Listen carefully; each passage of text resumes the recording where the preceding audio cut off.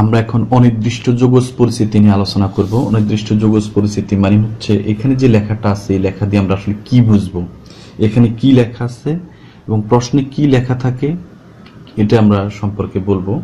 শুরুতে যেটা দেখাতে চাচ্ছি সেটা হচ্ছে এখানে একটা লেখা আছে সেটা এবং এই লেখাগুলোর মিনিং কি এটা আমি দেখব।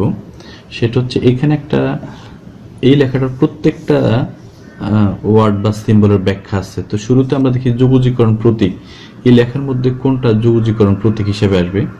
যোগজীকরণ প্রতীক হিসেবে আসবে এই লেখাটা। এখন এই লেখাটা আমরা কিভাবে পরীক্ষায় লিখব সেটাকে, এটা কিন্তু বিগ এস, অর্থাৎ আমি এস লিখি কিভাবে, এস কিন্তু আমি নর্মালি এইভাবে লিখি এস, এখানে বিগ এস মানে হচ্ছে বড় করে এস লিখতে হবে। তাই যোগজীকরণ প্রতীকে আমি যেটা লিখবো সেটা হচ্ছে বড় করে এস লেখা বা বিগ এস।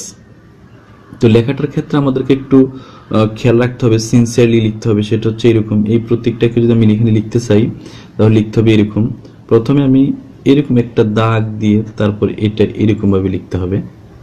এটা হচ্ছে যোগজীকরণ প্রতীক। আচ্ছা, পরে হচ্ছে এখানে যেটা দেখা যাচ্ছে যোগজীকরণ চলক। আমরা যদি যোগজীকরণ চলক দেখি, যোগজীকরণ চলকটা কি, যোগজীকরণ চলক দেখতে হবে এই ডি এর সাথে যে অংশটা আছে এটা দেখে। এখানে দেখা যাচ্ছে যোগজীকরণ চলক হচ্ছে এক্স, তাহলে যোগজীকরণ চলক হচ্ছে আমাদের এক্স। এখানে যেটা দেখা যাচ্ছে সেটা হচ্ছে ইন্টিগ্র্যান্ড কি।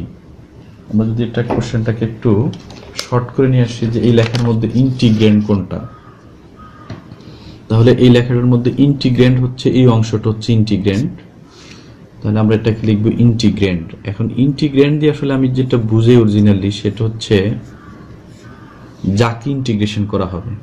ইন্টিগ্র্যান্ড মানে হচ্ছে যাকে ইন্টিগ্রেশন বা যাকে যোগজীকরণ করা হবে, যোগজীকরণ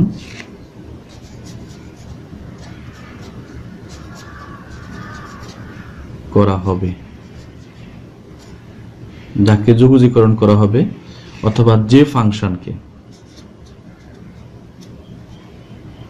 যদি বলি যে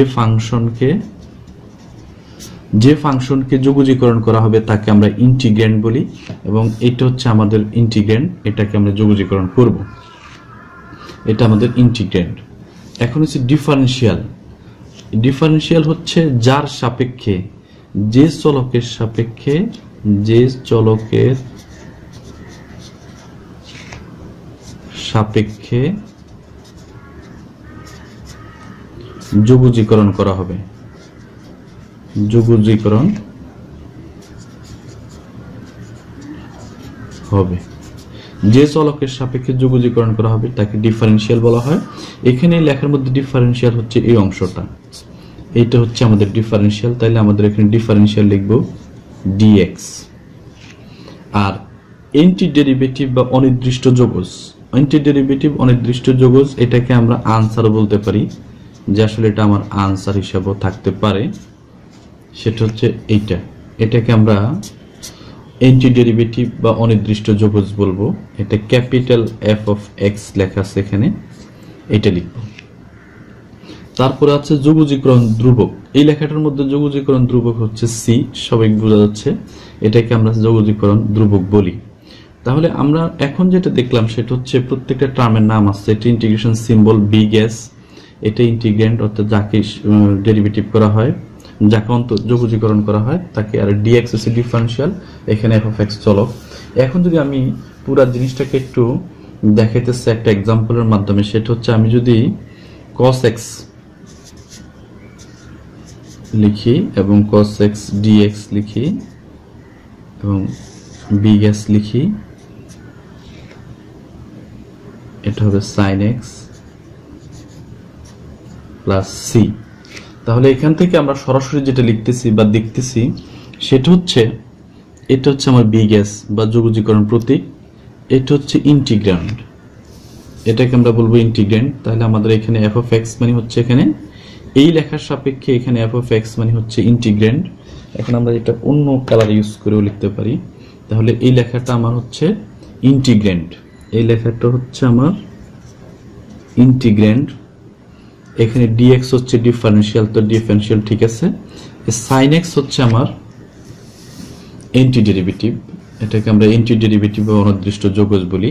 তাহলে এই লেখাটার নাম হচ্ছে sin x এবং এটাকে আমরা বলি অনির্দিষ্ট যোগজ বা অ্যান্টিডেরিভেটিভ, আর যোগজীকরণ ধ্রুবক ঠিক থাকবে। এখন এই লেখাটার মধ্যে যোগজীকরণের অনির্দিষ্ট যোগজের ক্ষেত্রে এই লেখাটার মধ্যে কি কি চেঞ্জ আসতে পারে তার একটা আমরা জিনিস দেখতে পারি। সেটা হচ্ছে এরকম যে এটা কিন্তু একটা ফিক্সড ফর্ম হচ্ছে এরকম থাকবে, এরকম একটা ফর্ম থাকবে। অর্থাৎ এখানে আমরা যেটা দেখাইতে চাই সেটা হচ্ছে এই লেখাটার ভিতরে পরিবর্তন করতে হবে এইরকম একটা ফরম্যাট, কিন্তু লেখাটার একটা মূল থিম, এটার মূল থিম হচ্ছে এই ফরম্যাটটা। অর্থাৎ এখানে আমার যদি আমি আরো স্পেসিফিকলি বলতে চাই সেটা হচ্ছে এখানে হবে আমার আসলে কোশ্চেন। এই অংশকে এখানে যেটা লেখা থাকবে এটাকে আমরা কোশ্চেন হিসাবে চিন্তা করতে হবে, যে এটা একটা কোশ্চেন।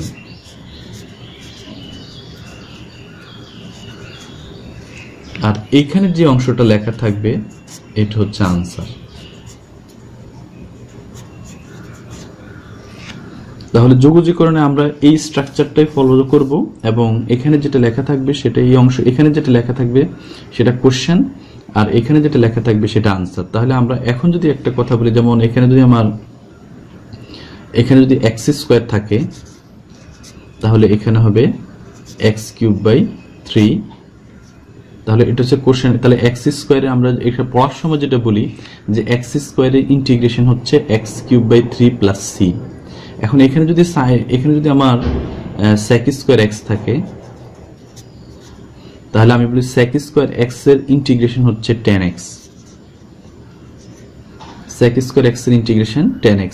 এইভাবে আমরা কিন্তু কোশ্চেনটা পড়ার সময় পড়ি অথবা যদি আমরা ফোকাস করি বা লেখার সময় লিখি। এখন আমরা এই লেখার মধ্যে কি কি পরিবর্তন আসলে আসতে পারে, স্বাভাবিক কি কি পরিবর্তন আসতে পারে সেটা আমরা কিছু লেখার মাধ্যমে দেখব। সেটা হচ্ছে এইরকম যে আমাদের কিছু লেখা যদি থাকে, যে একটা লেখার কথা যদি আমি সরাসরি বলতে চাই সেটা হচ্ছে এখানে যদি আমি একটা লেখা লিখি এরকম, এখানে একটা বিএস লিখি, অর্থাৎ ইন্টিগ্রেশন সাইন লিখব x cos t dt, এই লেখাটাকে আমি ইন্টিগ্রেশন করতে চাই। তাহলে আমাকে ইন্টিগ্রেশন করার ক্ষেত্রে যেটা খেয়াল রাখতে হবে সেটা হচ্ছে এটা রেজাল্ট হবে x sin t plus c। এখন এখানে যেটা প্রশ্ন সেটা হচ্ছে এটা হচ্ছে এখানে x এবং cos t কে আমার ইন্টিগ্রেশন করতে বলছে। এখন আমি x কে করব না cos t কে করব, এটার ডিসিশন নিতে হলে আমাকে এই অংশটার দিকে খেয়াল রাখতে হবে, এটা ডিফারেন্সিয়ালের দিকে খেয়াল রাখতে হবে। d এর সাথে এখানে t আছে, তার মানে আমাকে x কিন্তু ইন্টিগ্রেশনে অংশগ্রহণ করবে না বা যোগজীকরণে অংশগ্রহণ করবে না, cos t যোগজীকরণে অংশগ্রহণ করবে, অর্থাৎ x ইনটেক্ট থাকবে, x যা আছে তা এখানে আছে। সুতরাং cos t এর ইন্টিগ্রেশন হচ্ছে sin t, এটা ফর্মুলা অনুসারে হয়েছে প্লাস c। তাহলে এখানে এটা কিন্তু ইম্পর্টেন্ট যে আমি কার সাপেক্ষে ডেরিভেটিভ অন্তরীকরণ যোগজীকরণ করতেছি, এই t এর সাপেক্ষে। d এর সাথে যেটা থাকবে অর্থাৎ ডিফারেন্সিয়াল টার্মটা কিন্তু এখানে ফোকাসিং হবে, ডিফারেন্সিয়াল টার্ম সম্পর্কে আমরা দেখব। এখানে যে আরেকটা প্রবলেম নিয়ে আমি আলোচনা করি সেটা হচ্ছে যদি এরকম লেখা থাকে যে x² y² dy, তাহলে আমার আনসারটা হবে x² y³/3 প্লাস c। তার মানে আমি এখানে যেটা দেওয়া আছে সেটা হচ্ছে এই ইন্টিগ্রেশনটা বা এই যোগজীকরণটা হবে y এর সাপেক্ষে। সুতরাং এটা কিন্তু ইন্টিগ্রেশন অংশগ্রহণ করবে না, এটা ইনটেক্ট যা আছে তাই এখানে চলে আসছে, y² পরিবর্তন হয়ে y³/3 হয়েছে। তাহলে এটা আমাদের পরিবর্তনের জায়গা বা আমরা অবজারভেশনের জায়গা হচ্ছে আমাকে dt dx dy এগুলো দেখে বুঝতে হবে যে ইন্টিগ্রেশনে যারা থাকবে সবাইকে কি ইন্টিগ্রেশন করা যাবে না যার সাপেক্ষে d এর সাথে যে আছে তার সাপেক্ষে আমাকে ইন্টিগ্রেশন করতে হবে, অর্থাৎ ডিফারেন্সিয়াল টার্মটা খুব গুরুত্বপূর্ণ। এখন আর কি পরিবর্তন আমাদের এই প্রতীকে থাকতে পারে সেটা একটু দেখি। সেটা হচ্ছে এরকম যে যোগজীকরণ প্রতীকে আমাদের আরেকটা জিনিস খুব গুরুত্বপূর্ণ, সেটা হচ্ছে এই অংশটাতে একটা লেখা আমি যদি দেখি সেটা হচ্ছে এখানে যে লেখাটা আছে যে যোগজীকরণ প্রতীক জাস্ট লাইক এ ব্র্যাকেট। এখন আমরা এখানে একটা অবজারভেশন দেখতে পারি সেটা হচ্ছে যেমন এই টার্মটা x⁴ এটা পরিবর্তন হয়েছে এই জায়গায় 3x 3x² 2 হয়েছে, 9 এর জায়গায় 9x হয়েছে। তাহলে অর্থাৎ এখানে তিনটা টার্ম আছে, প্রত্যেকটা টার্ম কিন্তু যোগজীকরণ হয়েছে বা ইন্টিগ্রেশন হয়ে রেজাল্ট তৈরি করছে +c।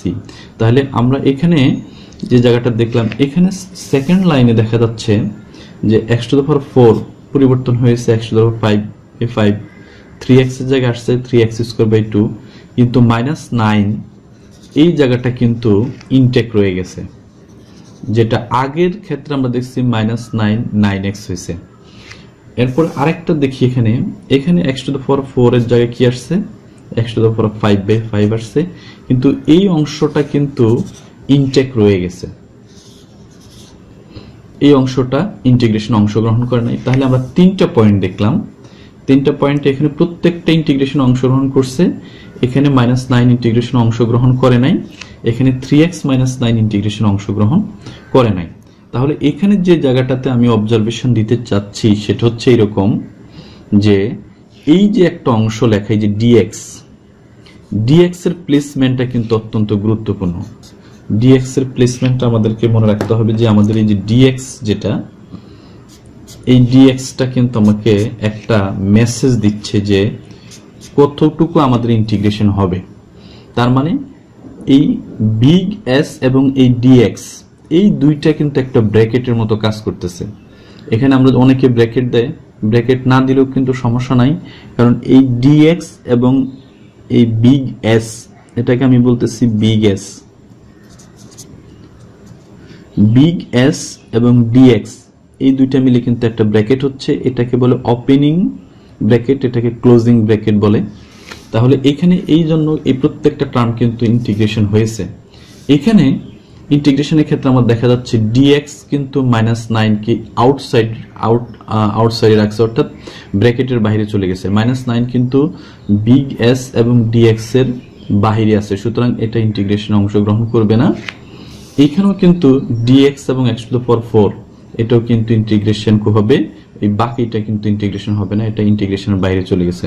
তার মানে আমরা যেটা বলতে চাই সেটা হচ্ছে যোগজীকরণ প্রতীক কিন্তু একটা সেকেন্ডারি ভূমিকা আছে, অর্থাৎ এটা ব্র্যাকেটের মতো কাজ করে, যে ব্র্যাকেটের ওপেনিংটা হচ্ছে বিগ এস আর ক্লোজিংটা হচ্ছে dx। এই একটা জিনিস আমরা পরিবর্তন লক্ষ্য করতে পারতেছি। এটা হচ্ছে আমাদের প্রাথমিক অবজারভেশন যে যোগজীকরণ প্রতীকের ক্ষেত্রে আমরা কি কি জিনিস নিয়ে কাজ করব।